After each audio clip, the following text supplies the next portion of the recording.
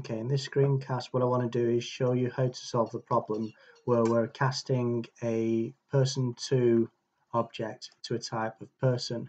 We can see that in TypeScript it doesn't like this because what we're going to get back from this merge routine is a map, and at the moment it doesn't understand how we're actually going to get this map and cast it to a person. So we get this error that says that it's not assignable to type person. Now, TypeScript has introduced a syntax called as, which is a way of casting, which means we can actually say that this is going to be as a person.